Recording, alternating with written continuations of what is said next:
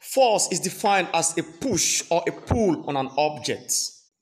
It is also defined as an agent that causes the change in the state of rest of an object. Force is measured in the SI units of Newton.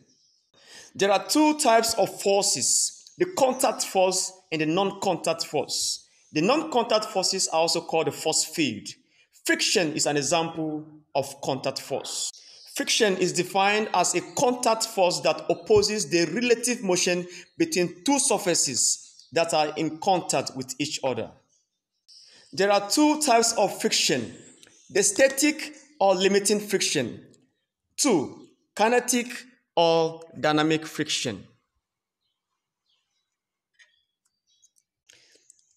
In our next video, we shall be looking at the laws of friction. Subscribe and share. Thank you. God bless you. Bye-bye.